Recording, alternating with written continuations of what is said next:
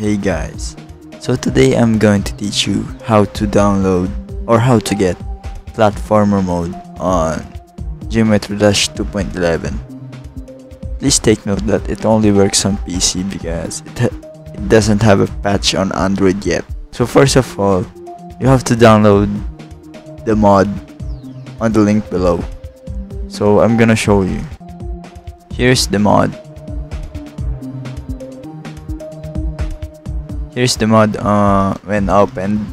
So yep, it has the control here. So yeah, let's try if it works. As you can see, it works, right? But I don't think this should happen though. It doesn't spin. Wait, let me change. As you can see, I can move freely, and it's like the one on the Android mod. There's a 2.2 mod on Android that allows you to move freely to a platform. So but if you want to play it on PC, you should use this mod.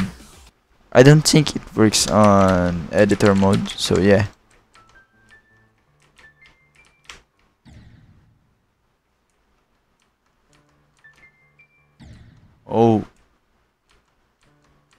Oh, yeah, that's right.